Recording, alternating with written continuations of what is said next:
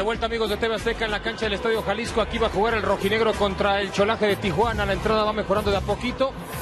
Las condiciones del campo son relativamente agradables, quitando el centro de la cancha, que está muy maltratado el césped porque se baja constantemente esta polémica pantalla. Bueno, está Ustari en el arco del cuadro rojinegro con Reyes, Arreola, Barreiro y González en el medio sector. Después de que dije el profe Cruz, doctor García va a presentar entonces a Vigón, a Salas, a Ávila y a Garnica. Se ve anunciado de entrada a Madueña, sin embargo le dan entrada a Vigón.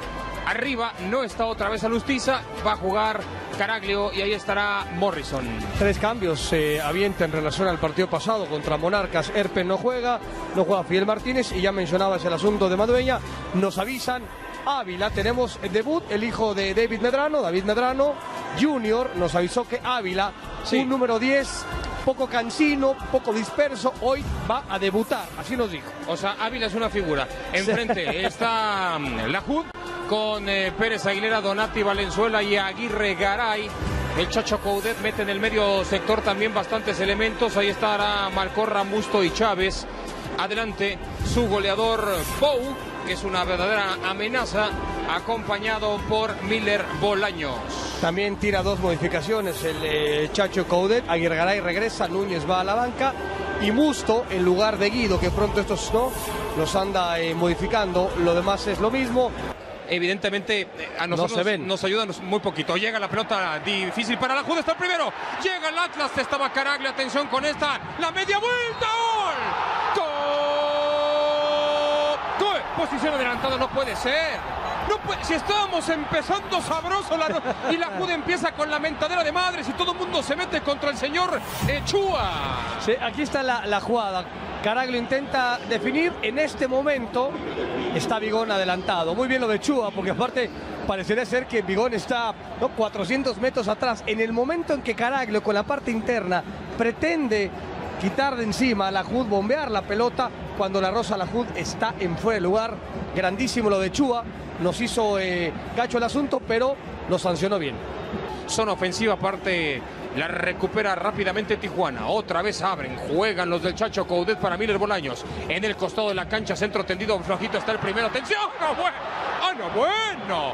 Doctor García, por el amor de Bo. Se equivoca primero Arreola de forma grosera y dice, oh, bueno, pues ya la calabaceaste tú, pues ahí te va mi cajeteada también. Tiempo y espacio, la pelota botando. Aquí está lo de Chávez. Decíamos, Chávez es un tipo que hace jugar a los demás. Bolaños tiene un centro, lo corta Arreola, ¿no? Otra vez Arreola con un tema sumamente displicente. No es pierna derecha, debes intentar despejar de primera. Le queda botando la pelota, Bou se precipita y la saca del estadio. Es Morrison, ¿no? Es decir, vamos a circular la pelota, de pronto no encuentra. Ah, bueno, mira Lahoud otra vez. Y dale con la misma atención que Lahoud, va lentísimo, sale con todo, vaya barrida. El Chacho Coudet me parece, Belén, digo, le ha gritado 14 veces a Lahoud de todo, ¿no? Aquí ya ni lo voltea a ver. O sea, es la tercera ocasión que Lahoud pone en riesgo la jugada, ¿no? En el entendido, ahí está, me pongo la chamarra, no voy a darme un frío, ¿no? Un airecillo. El concepto está clarísimo, ya lo decías tú de Coudet. Coudet le gusta que sus equipos jueguen bien a la pelota, que circulen, que la tengan, que fluya la pelota, pero si te presiona el centro delantero, que aparte es un closet, como es Caraglio, revienta antes, ¿no? Pelotazo largo para Garnica, intentaba ganar por elevación, no hay chance. De manos es a favor de Barreiro. Esta es la que hace Lahoud. Le entra con demasiada confianza, Caraglio casi la termina mojando. Sí, o sea, tienes que empezar a medir a tu centro delantero, o sea, cómo viene, si viene rápido, a qué distancia se te está poniendo, ¿no? Ritmo semilento en este instante en la cancha del Estadio Jalisco. Es la jornada número 14 del fútbol mexicano de la primera división. Caraglio la peinó, está Reyes, está el primero. Llega Reyes, impacta, fuera de lugar. Otra vez fuera de lugar. Musto y Aguirre se están dando. Sí, Aguirre Garay. Y Musto se pegaron, se jalaron. O sea, sí. Porque aquí Guerrero no se da cuenta de la jugada, los puede amonestar o los puede echar. Los puede expulsar, hay un cabezazo de Musto. Hay una agresión entre Aguirre Garay y Musto. Chua muy bien. Dejen que Morrison abra la puerta, doctor, que abra la door. Muy bien. Que saque la guitarra y que se aviente un palomazo el Morrison. Y ya lo decías de la altura que tiene la mayoría de futbolistas de Xolos. La barrera debe medir 4,5 metros. Es impresionante la altura. Viene el British, se prepara Morrison. Reventó el travesaño. Morrison le pegó con categoría, se lanzó la Hood, no hubo chance. Otro lanzamiento más de Lagarto que viene enardecido. Aguirre Garay. Y ahí está la Hood. Sí, no, la verdad que Morrison, insisto, con Morrison y Arreola, de lo mejor del Atlas, ya lo sé, es un cobro realmente magnífico. Cuando levanta la mano la Hood, la pelota ya pegó en el travesaño. Grandísima la técnica individual del Atlas, que ahora es mucho más que Tijuana. Tijuana está totalmente confundido y Atlas empieza a aprovechar esa confusión, insisto, todo de la mano, de los pies, del alma, de la cabeza de mi número 33, Mor. Es así, estamos a muerte. Al rato también ya es Rey Lagarto, mientras tanto es Príncipe. No. Príncipe. No. Rey hay uno, mi hermano, ¿eh? ¿Quién sabe, doctor? La hora de que define. Pasan los minutillos. El Atlas sabe que son 3 puntos fantásticos para entrar en zona de clasificación o de lucha y también penal, para conseguir el penal. Ahí está el penal. Musto viene, agarren a Musto. Aguirre Garay también a la distancia reclama.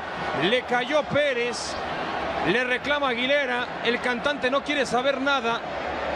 El Atlas, lo decíamos, tiene 3 puntos por delante que podrían ser, por cómo está el juego, fantásticos en el descenso y para que compitan en la zona de liguilla. Y esto... Soy un ligero recargón con la mano izquierda de Aguilera. Es por eso que se le va encima a Guerrero. Barreiro, ¿no? Exagera un poco la caída. O sea, ya hay un contacto, pero... O sea, Barreiro se desploma totalmente. Guerrero dice, pa' adentro. Bravísima la jugadita, ¿eh? A ver, doctor, vayamos por partes. Venga, pues. En los tiros de esquina generalmente hay como 5 penales cada vez que se cobra uno. Cierto es. Se marcan a nivel mundial 0. Entonces cada vez que haya un penal marcado por tiro de esquina, sea o no sea, va a haber polémica, ¿no? Porque como no se acostumbra a hacerlo, yo no creo que haya falta desde mi punto de vista, ¿eh? Tampoco yo. Pero bueno. Aquí está Caraglio. Caraglio apuntando. Caraglio se prepara. Caraglio contra la Hood. Se conocen, entrenaron juntos mucho tiempo, jugaron juntos. Silbatazo de Guerrero, el cantante. ¡Gol!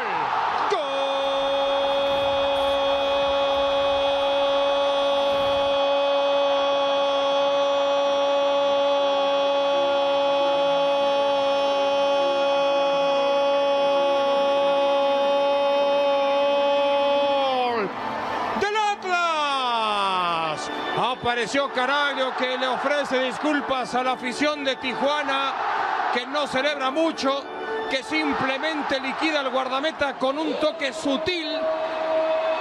Y así está ganando el rojinegro. Sí, no es culpa de Caraglio, ¿no? Yo coincido contigo, me parece que no era penal. Así lo marca Guerrero. Se mueve la Hood, ¿no? Empieza a saltar izquierda, derecha, izquierda, derecha, izquierda, derecha.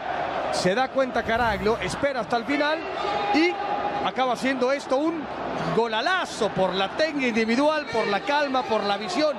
Golalazo de Caraglio, cómo no. Impresionante, doctor, esto es un fenómeno. ¿Y cómo no?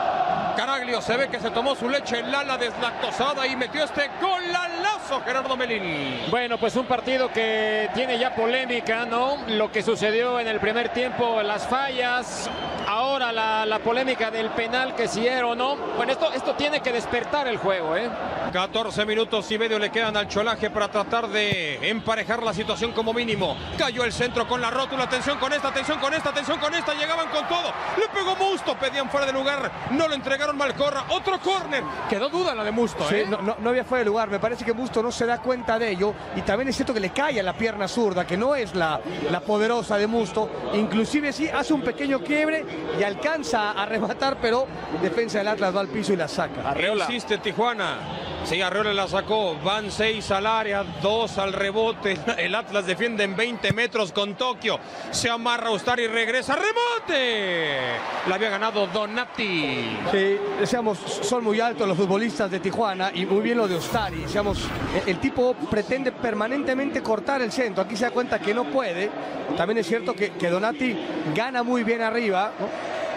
Esta es la jugada, no hay fuera de lugar de Musto, ¿no? Y de nadie, Martín tampoco está en fuera de lugar, lo sorprende, ahí haces un pequeño recorte y el mismo Arreola desde el piso levanta la pierna zurda y evita el 1-1.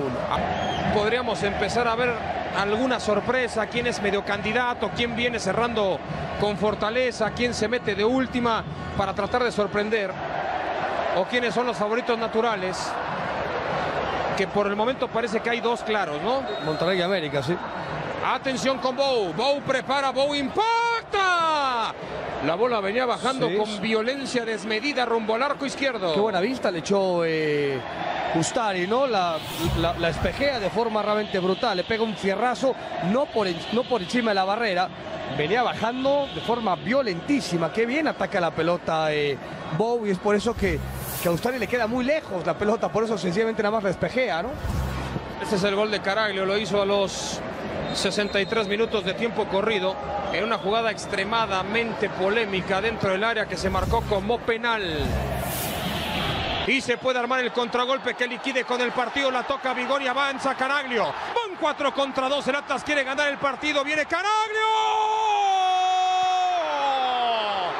La acude en el fondo y después termina complementando desde atrás. Ahí estaba sacando Aguilera. Qué cerca se quedó con el contragolpe el conjunto rojinegro, Gerardo Melín. No, ya el partido totalmente reventado. Estaba adelante todo el equipo de Tijuana. Viene este latigazo y por poco el segundo, ¿eh? Sí, señor. La Jut sacude y después expulsa la pelota Aguilera. Le sacaría 7 unidades ya a Veracruz, que está en el último puesto. Acá está Garnica, Garnica mete el cuerpo, Garnica viene, Garnica, la Jut. Notable sobresaliente el guardameta de Tijuana, con los pies se lanzó abajo con todo. Y sacude una oportunidad inmejorable para Garnica. Y ahora el público se va encima del referee Guerrero porque ataca Valcorra y la tiene Tijuana. Tiene el empate 3 que van buscando, se amarra el guardameta Ustari y la pelota queda dentro. La venía buscando Martín, ya no pudo, la saca desde atrás Robles. Todo mundo observa al cantante, ganó el Atlas, Gerardo Melín.